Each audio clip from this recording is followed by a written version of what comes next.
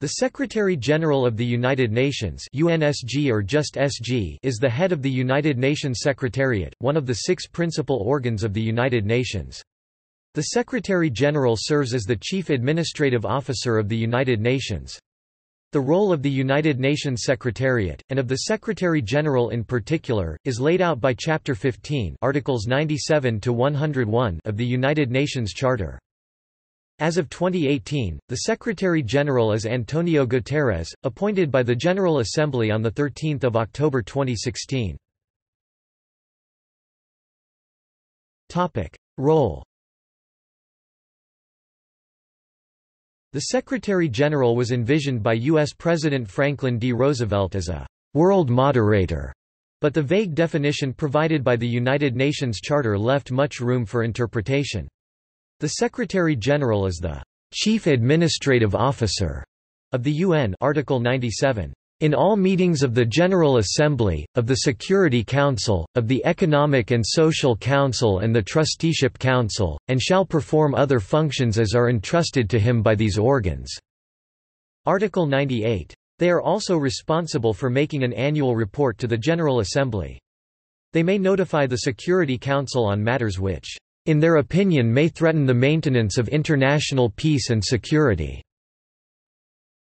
Other than these few guidelines, little else is dictated by the Charter. Interpretation of the Charter has varied between Secretaries-General, with some being much more active than others.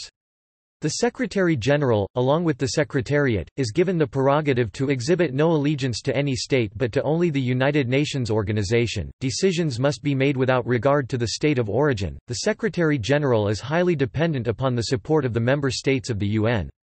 Although the Secretary-General may place any item on the provisional agenda of the Security Council, much of their mediation work takes place behind the scenes. In the early 1960s, Soviet First Secretary Nikita Khrushchev led an effort to abolish the Secretary-General position.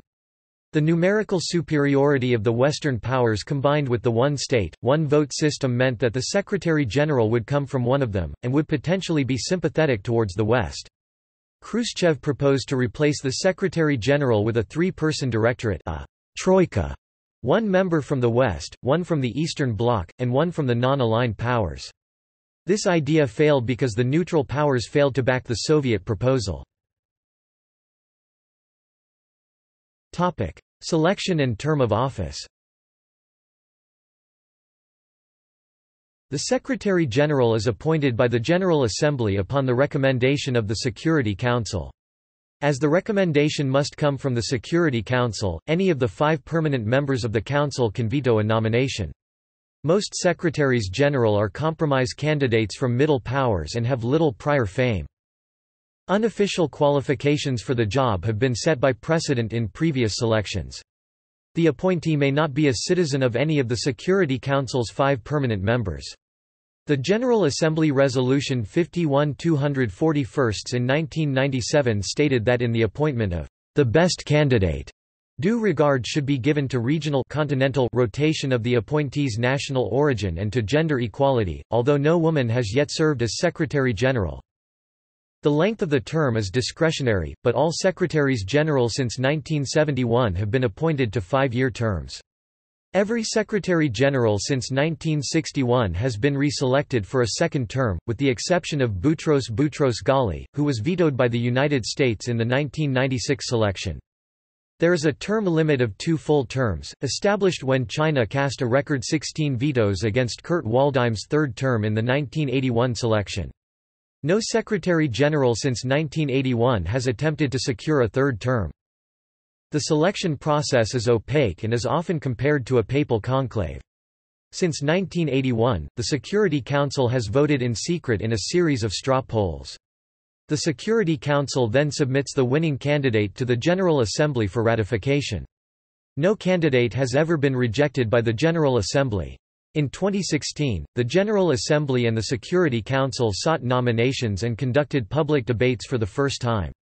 However, the Security Council voted in private and followed the same process as previous elections, leading the President of the General Assembly to complain that it does not live up to the expectations of the membership and the new standard of openness and transparency.